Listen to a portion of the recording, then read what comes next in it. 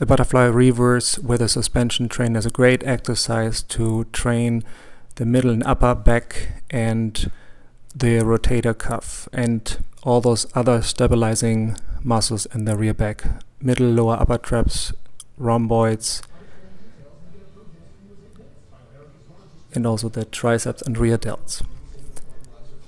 Feet shoulder width apart. Make sure you don't move from the hips, keep the body as one line. Move your shoulders backwards and down first, and then as you extend your arms to the sides with the wrist straight, the whole body moves as one unit. Avoid moving from the hips.